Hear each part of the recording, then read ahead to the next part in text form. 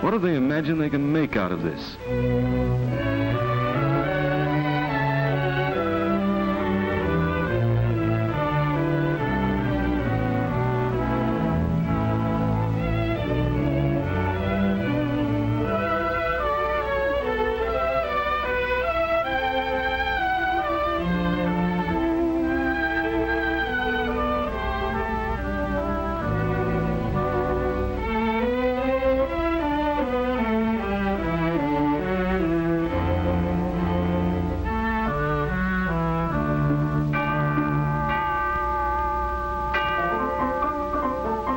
The history of Philadelphia, like the history of any great city, is written in stone for anyone to read.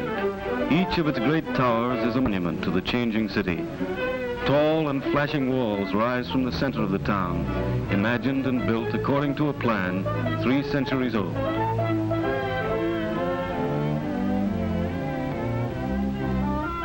Generations lived in the fine old buildings, with their broad windows looking out at the great trees, their rooms full of graciousness and charm. The old names and the stately homes giving way to long chains that stretch far out into the old farmlands. New homes in a city of homes, and even 1 or 2 giants in a place where most people live in their own houses. Thousands of houses surrounding an island where the towers stand together, an ocean of rooftops under which millions of people live and work.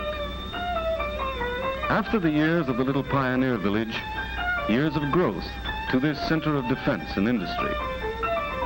Side by side, the houses spread out over the flat valley. This is a city of people living in these wide miles of buildings. They are the city's true resource, its people and its children, living here, going to school, and growing up.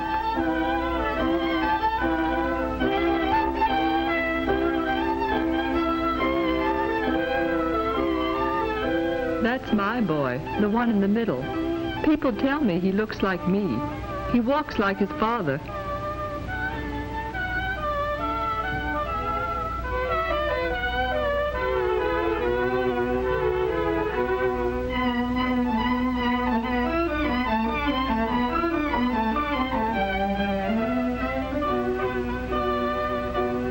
He's like his father in a lot of ways. If they've had a fine day, they'll come home good and hungry. It's people like them that make this town, not only the buildings. You get to know the place well if you come home from school the same way 10 times a week, 40 times a month. You may walk by the doorways without looking, but you have the feel of these streets all the time.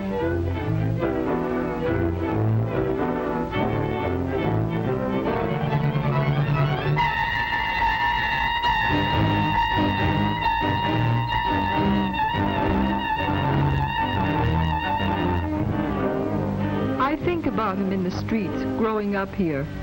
I'd like things to go well for him.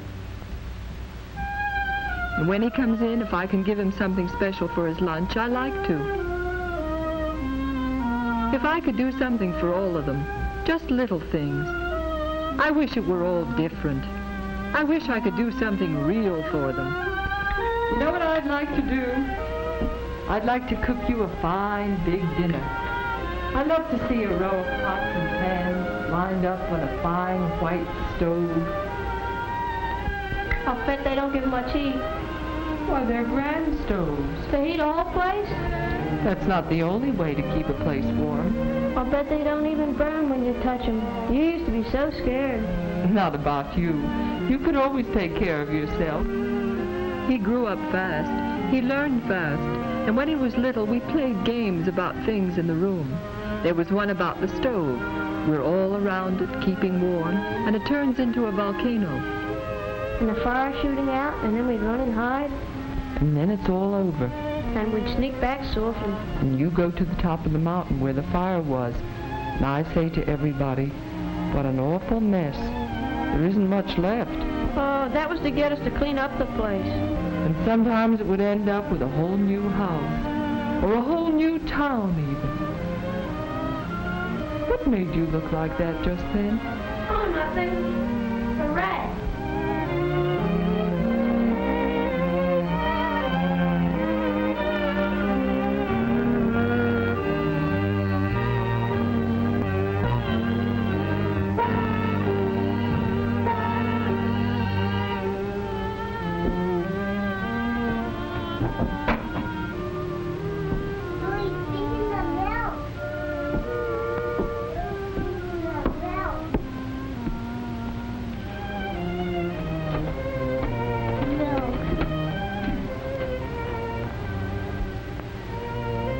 I'll go play now.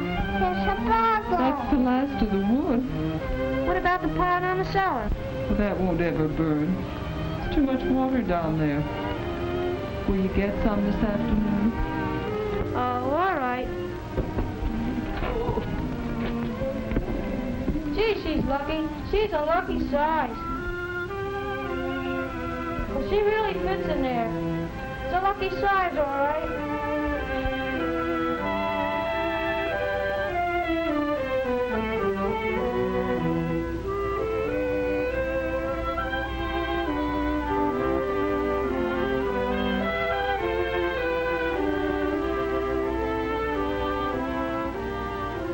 And then I hear him as he goes past the room, growing up fast, going out to do what he can.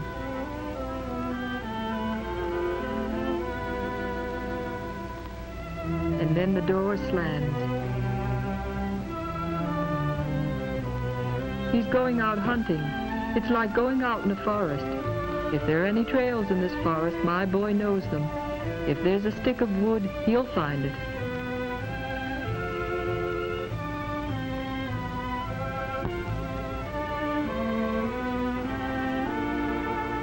This is a city at peace. They tell us it's just about everything a city ought to be.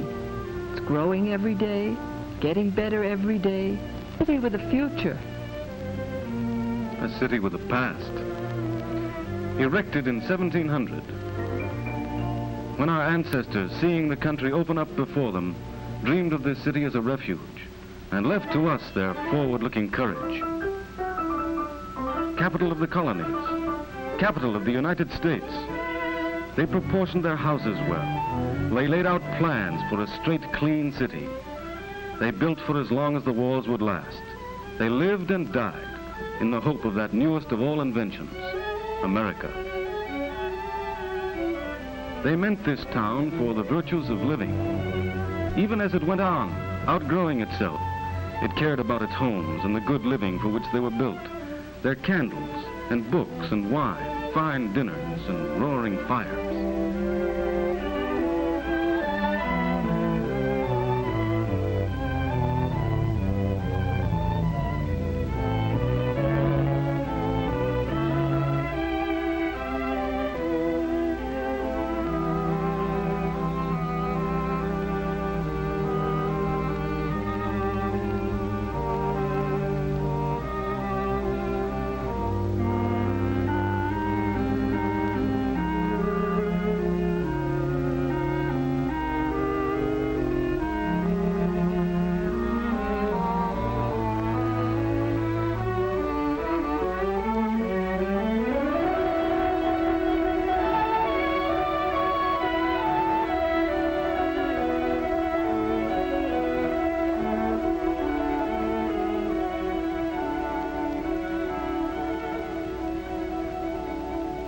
What has this planned city come to?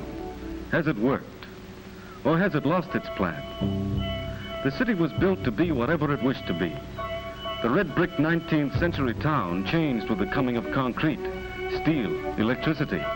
A great force in the world. Big, energetic, triumphant, turning out locomotives, textiles, tools, and the machinery of defense. The town growing all the time. People moving in all the time. The big city reaching out. For this city can be what it wishes to be. It can produce whatever it wishes to produce. Riches of any kind. Waste of any kind. Beauty of any kind. The heroes of the mind were pioneers. We look at their work preserved in museums, in stone, as a quiet and finished past. But the heroic past depended on living faith and a struggle which went on from day to day. Now the dead battles are kept forever shining. Fortunes have been spent on the city's distinguished landmarks, and its history lives in stone.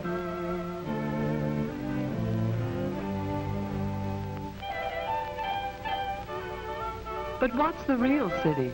Isn't it more than museums, more than smoke out of a steel mill? A city is people. All the fine people you see every day. A city is more than stone.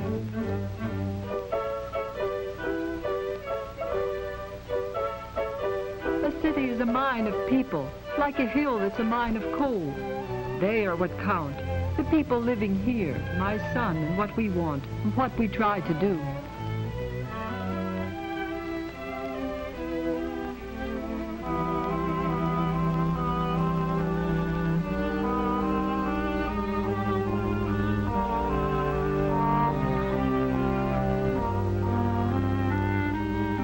These people have the law in their own hands. The law's on their side. It says that houses and land have to be kept decent and clean. The housing code has made provisions to take care of sanitation and repairs, and the code provides penalties for violations. Under the law, these must be wiped out. Broken down houses, lots filled with rubbish and broken glass. They are to the city what forest fires and landslides are to the mountains. But these are man-made, these fire breeders, disease breeders. Crimes against human life, punishable under the law. Crimes against people.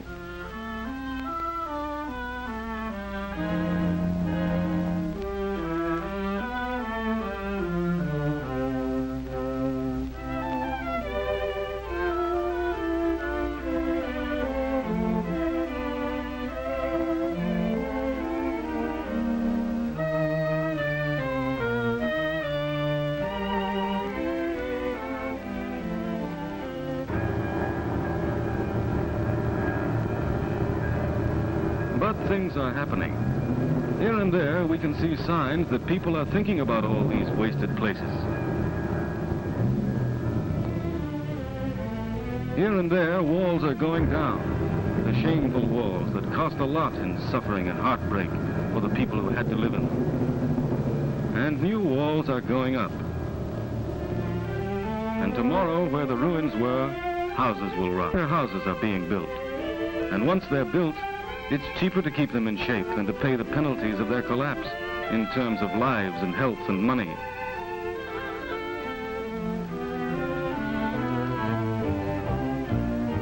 As these walls go up, we begin to see the city as from the very first it was meant to be.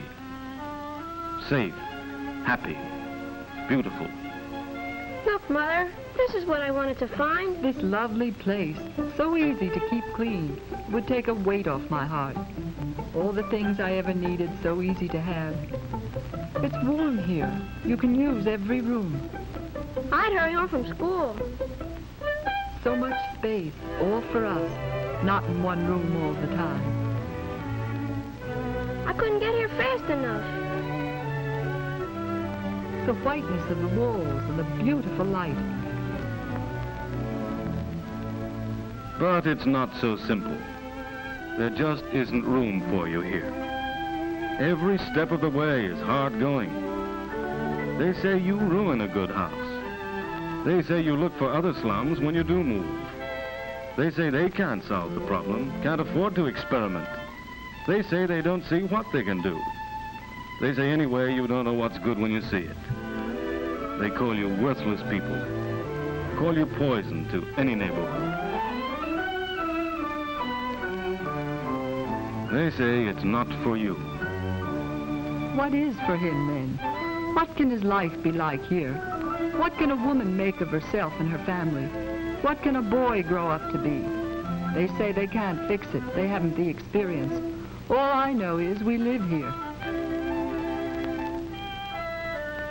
These streets, they're what we know. Somebody always playing in the street, somebody always sick at home. They can talk big and proud like the lessons in the school books about the city, but they let it fall to pieces just the same. We're live people in a place that's half dead. It isn't as though we wanted the whole world. All we want is a place to be in.